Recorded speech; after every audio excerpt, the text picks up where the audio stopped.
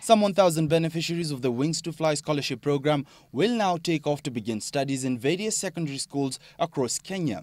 The program, which seeks to benefit the less fortunate in the community, received more than 20,000 applications in 2018, out of which only 1,000 were selected.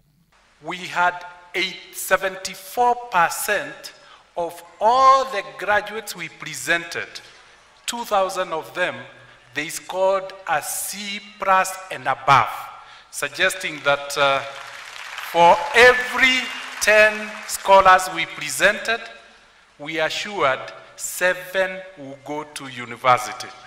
Speaking during the commissioning at the Kenyatta University, Education Cabinet Secretary Amina Mohammed asked the scholars to make the best of the opportunity and help those in a similar situation in future. The world as we know it, it's about your personal world, it's about your community's world, it's about your family world. So education is the most powerful tool that you can use to change the world. Go out there, acquire that weapon, sharpen yourselves, achieve the best that you can ever be, and that's all that we can ask for. Since inception, 10,084 students have cleared secondary education, 8,062 of whom have since joined universities, while 2,022 are in technical, vocational and training institutions. I would say it has been a great experience. It has really empowered me at a personal level, and I would advise the 2019 cohort and the other scholars out there that when you're given an opportunity, grasp it and utilize it to the maximum. I want to be the first lady to design the bridge that will be situated in Ramchel, to build our country.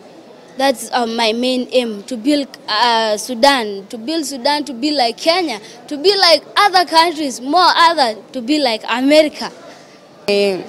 Pleasure that, and it is my wish to go to a school outside of Lamu so that I can accomplish my dream of becoming a pilot.